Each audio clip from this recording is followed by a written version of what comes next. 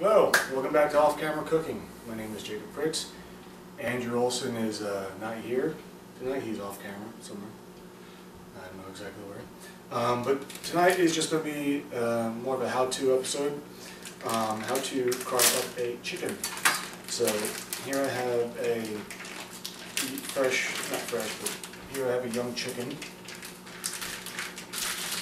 And he's made it from its packaging. And so you want to be careful, since you're dealing with chicken, to make sure that you're being as sanitary as possible. That's why I have 3 cutting boards right here. A nice large one for the whole chicken itself, and then several of the smaller ones for when I dice up when I cut up the chicken itself, that I have somewhere to put it. I've also prepared the stuff I'm going to need before I actually get to cutting the chicken. I have it out and ready. I have 4 sandwich bags. So here's the chicken. And usually when you have a chicken, they like to stuff it on the inside or put the innards on the inside. So here you have the neck. And what else do you have in there? You've got here's the liver cut up. Yeah, the liver. The heart. And I think there's the gizzard. There's the gizzard. I believe this is the gizzard. Once I cut the breasts and the legs and the thighs off, I save that for a soup for later on, and that'll be a future episode. I'll show you what I do with that stuff.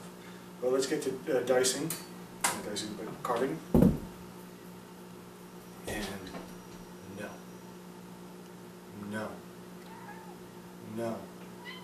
no. If you pick up the chicken, you'll notice that there's a natural fold in the skin of the chicken. Right. And this is where I begin. So if I just make an incision right there, you notice how much it opens up even more. And you're just going to follow this all the way down. So all I've done right now is just cut the skin. Just bend back the leg until you hear a snap. Here's the joint that was separated. So all I'm going to do is I'm just going to cut in between. Right? So my knife is going to want to come like this. My hand's right behind. So instead of cutting this way, I'm just going to go from the side. And yank it from the side. And bam! You got a leg. Do you need to see that again? Okay. Again, pick it up. See where the fold goes. Just do a little small incision. Just cutting the skin. You notice it opens up a little bit more. Separate the fascia from the muscle. The fascia is the connective tissue in between muscles. I hope I got that right. Otherwise I look like an idiot. Or sound like an idiot. But again, bend it back, bend the hip back until you get the crunchy noise. You can see like a line occurring. Just starting off from back here.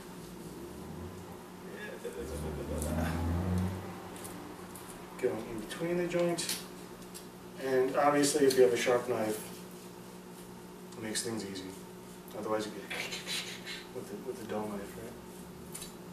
Bam. 2 very respectable legs and thighs. Next part is the breast. Now before you get into the breast, there's one thing you want to remove to make your life a whole lot easier, is the wishbone. In order to access the collarbone, first just going to cut the skin that's right here along the chicken. I'm going to insert my finger until into this area right here, where I can feel the bone. It's going to be the first bone that you feel, and you're just going to kind of poke your finger through until you can separate that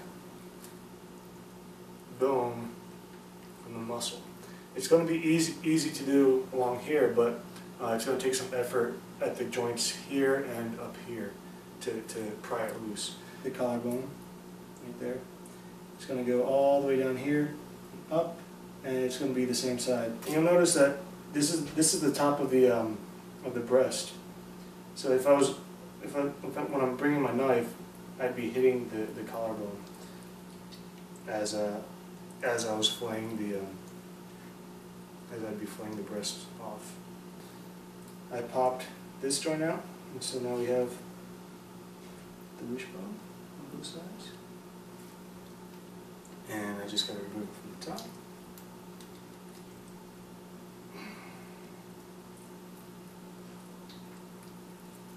Oh, I'm going to do it. I'm going to do it. And there is a fully intact wishbone. Bam, bam. I'm awesome.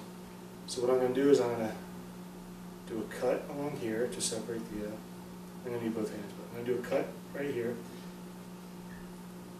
to split the breast, and then I'm going to fillet along the ribs. So all I did was, like I said, split the chicken down the middle. I cut a little bit. Now you'll notice that the breast is going to be double. It's a double muscle. Okay? You can have your chicken tender right here, and your breast right here. Okay? But I like to keep it all together, so when I cook the breast, it's going to be together. So I'm doing short strokes, just following the contours of the breast muscle. Following the contours of the breast muscle. You can see the bone and hear it. And I'm just making short little strokes along here, separating the breast from the rib itself. Now if I left the collarbone in, the collarbone would have been approximately where the tip of my knife blade is, and I'd be hitting it every time. So without it, I can just make these nice long fillet strokes. Now comes a time where I'm getting close to separating completely from the breast, from the chicken. And at this point, you can just poke your knife right through and fillet it off. Bam. And then just follow it up. This is almost self-explanatory. I mean, if you've never done this before, don't be scared. It's super easy to do. And once you know how to do it, then you're going to want to keep on doing it, because it's so cheap to do it on your own. I mean, just look at the size of this breast that's really taking off.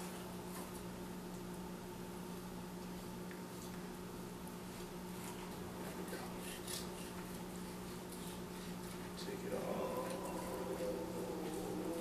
the way. Side one. Look how big that breast is. Some of the things I like to do with the breast is because chicken has a very subtle flavor, so you can marinate this easy. When I like to roast chicken, I like to roast chicken when it has the bone in it, so I leave that for the legs and the thighs. But for something like this is almost fodder for for breading and stuffing. So you can.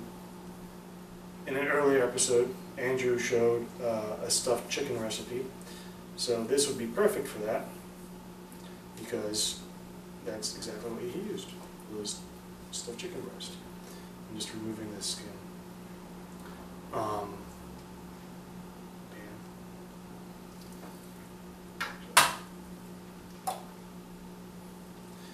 But another thing you can do is make stir fry out of it. Just dice it up really easy, and there you go. 2 beautiful big breasts. Make it from there. So, this is what I'm left with. The chicken carcass. Legs, breasts, and thighs are done. So I'm going to take this, put it in my bag,